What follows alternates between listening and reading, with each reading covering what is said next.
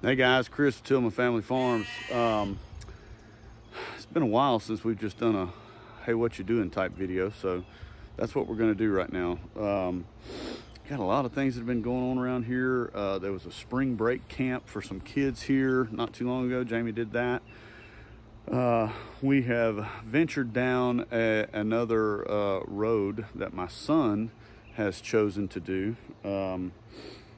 Since we had all the problems with broiler chickens and Georgia Department of Agriculture and processing facilities and all that kind of stuff, we're missing that in our farm business. So my son suggested that we try to sell lamb. That is a very, very, very niche market, but we are going to try it. So we've bought 4. We bought 1 and then we bought 3 from a farm yesterday. So I'm going to show you those guys here in just a minute. The 3 are still in quarantine. We don't want to just throw them in just all of a sudden. So I'm going to show you those guys. Tons and tons of chickens around here. Pig sets are moving. The cows are finally moving on pasture from spot to spot. That's been a little bit of a struggle. Somebody asked about the barn project out there. So I'll show you where we're at on that.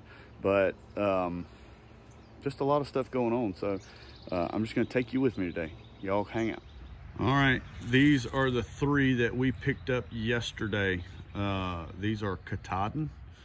They are a hair sheep.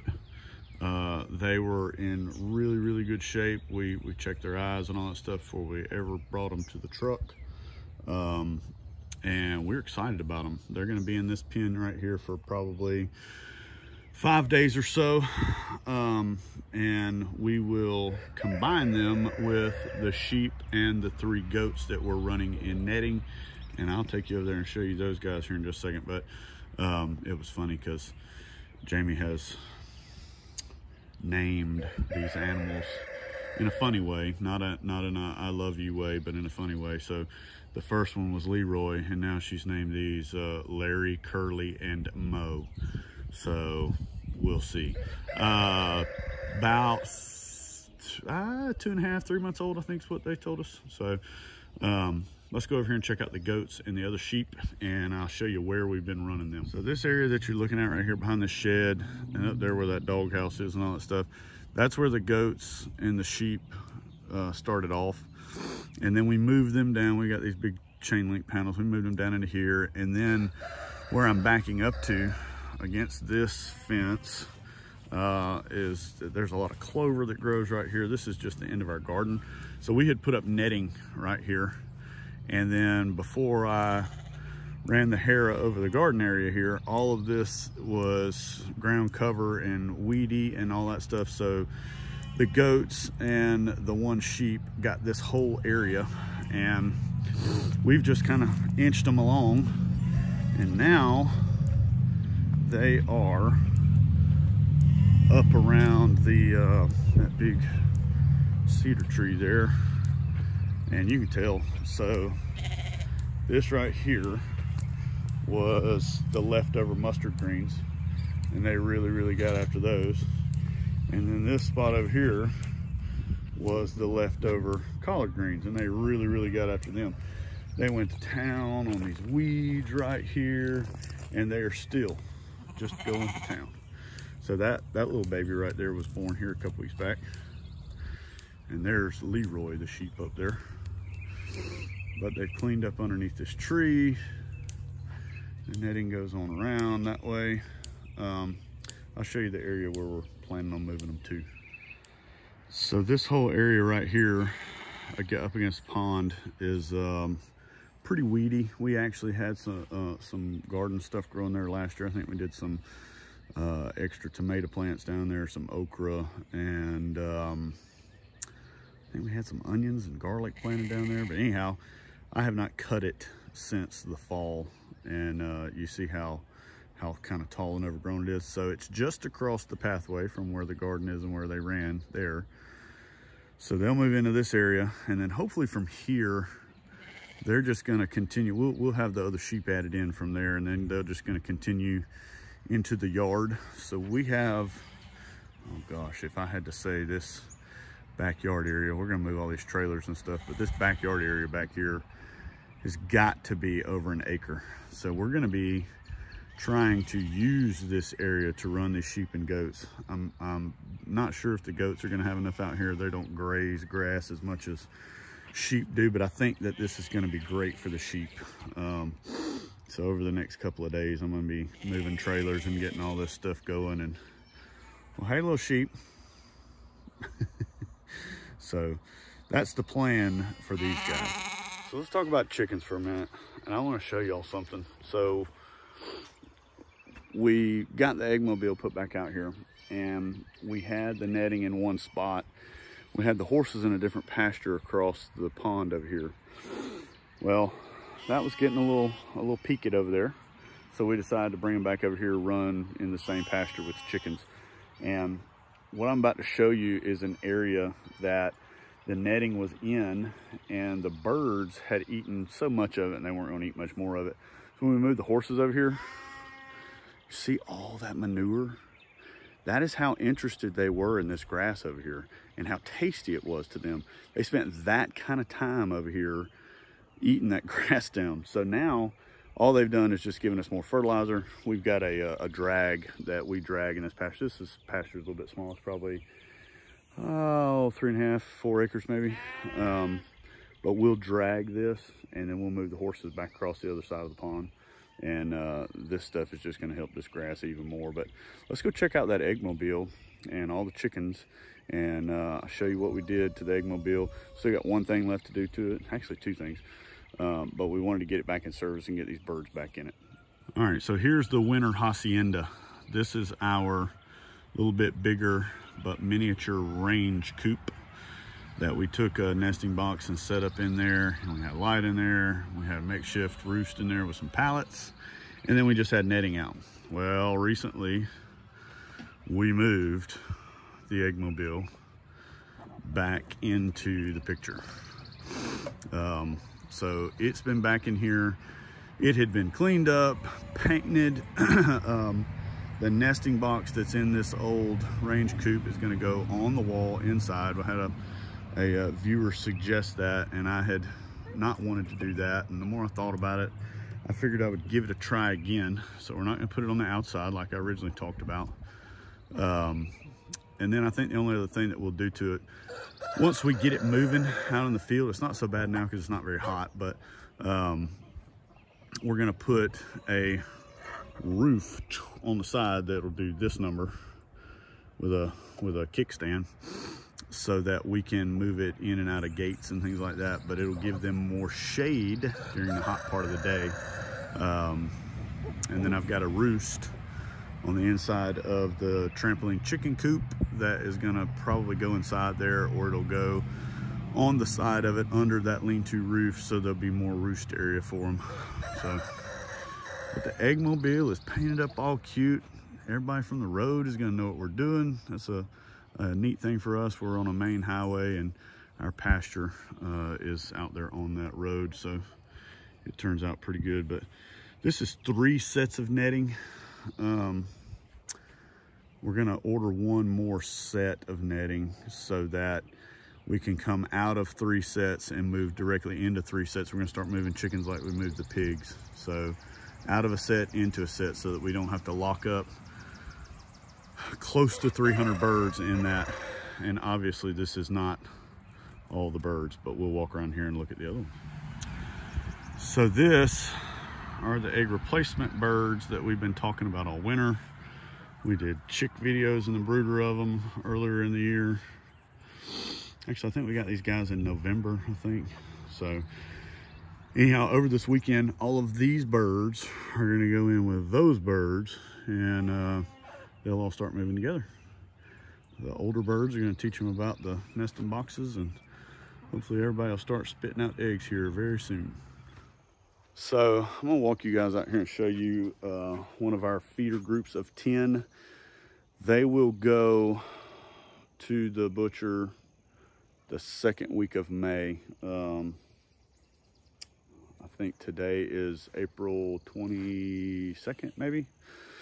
But I'm gonna give you a quick scenario of where they've been, where they're going, and how we're gonna get them out of here and loaded up to go to the butcher. But I'm going to show you the progression of where they've been and what's grown back so far and all this stuff.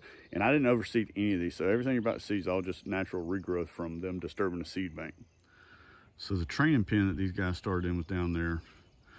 This hillside right here, you can see the line really, really clear. Up on the top part of this hillside, it didn't grow back much at all.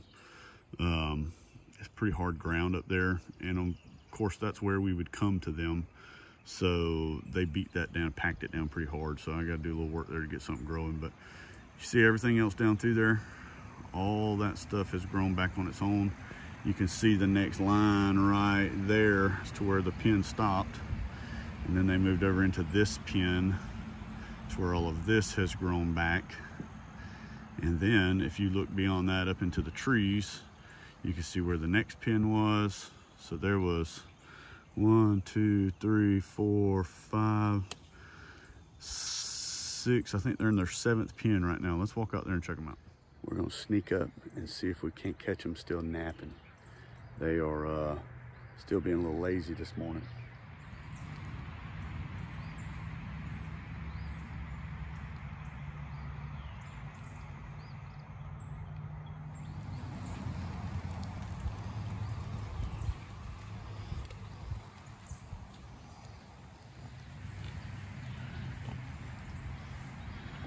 Wakey, wakey, piggies.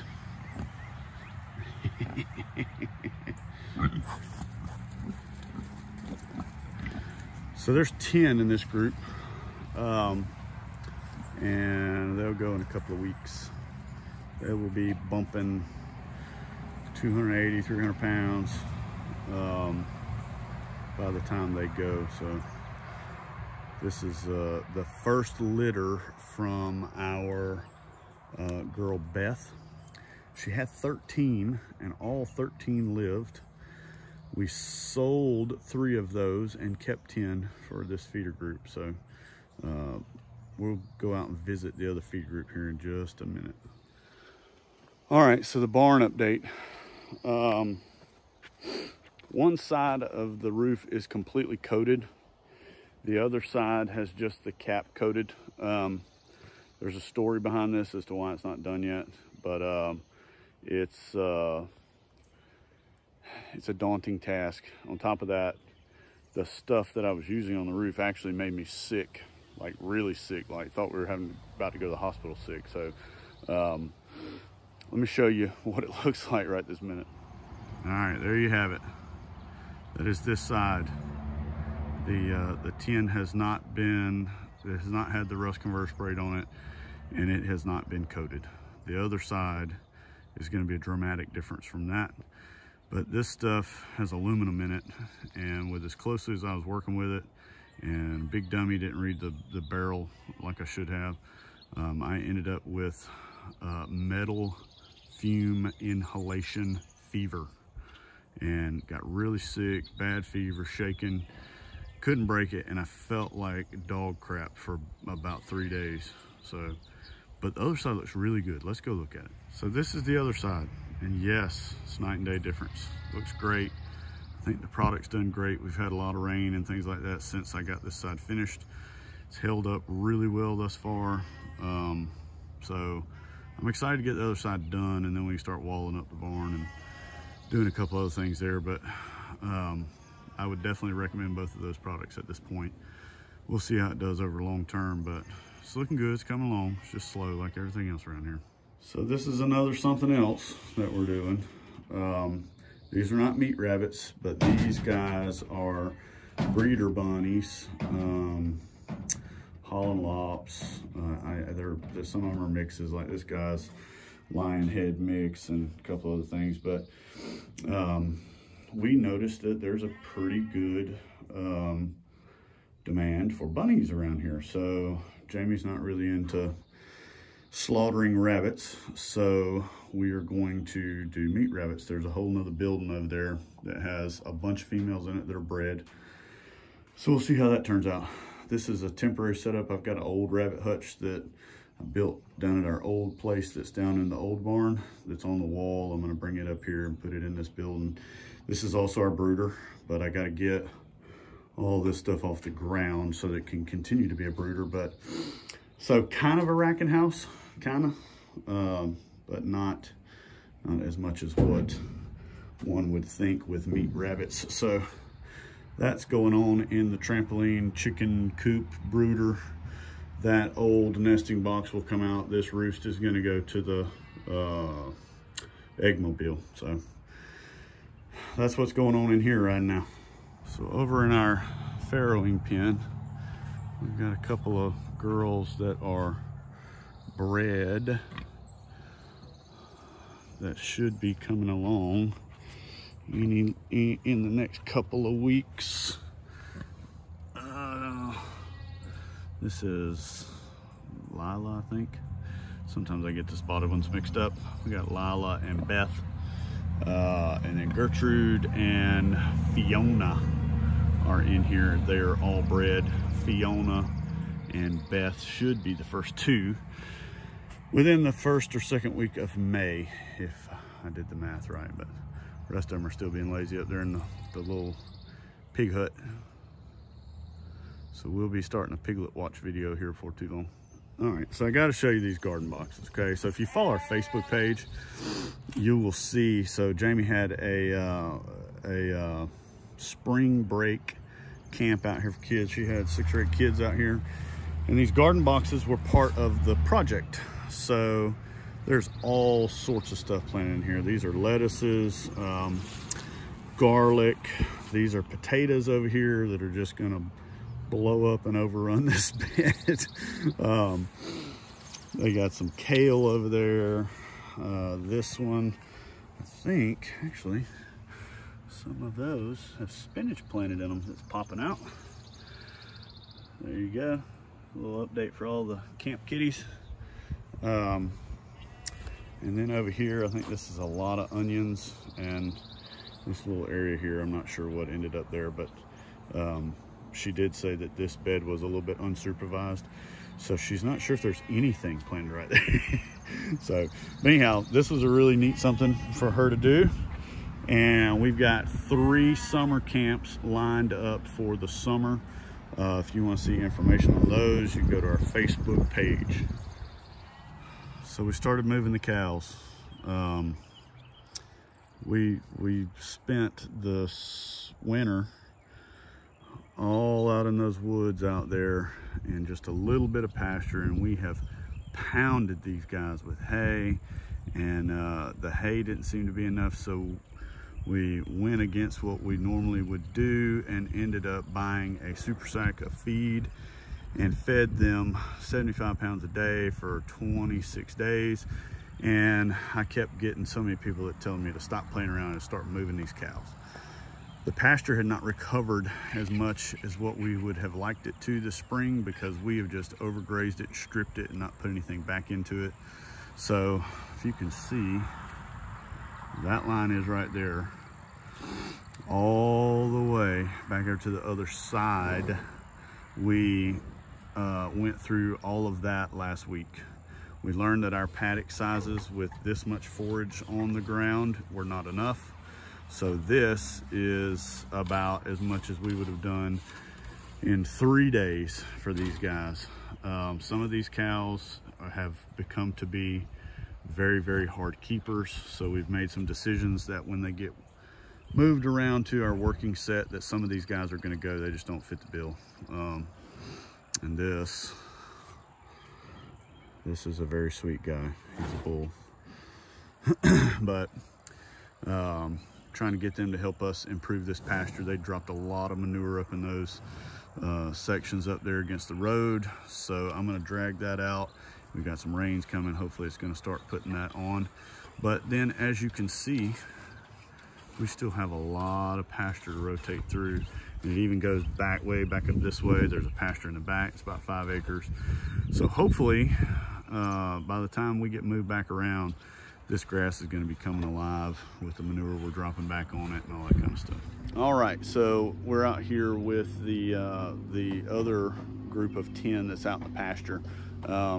The old Farm Builder bulk feeder is working good.